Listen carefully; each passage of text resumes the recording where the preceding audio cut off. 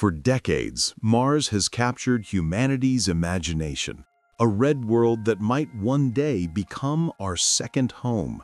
But turning that dream into reality is far from easy. Reaching Mars takes about 7 months using today's technology, with astronauts traveling over 300 million kilometers through deep space, exposed to deadly cosmic radiation, solar flares, and complete isolation from Earth. Once they arrive, the real challenge begins. Mars has a thin atmosphere, made mostly of carbon dioxide, offering no breathable air and no protection from harmful radiation. Temperatures can drop below -100 degrees Celsius, and dust storms can last for weeks, covering the planet in darkness.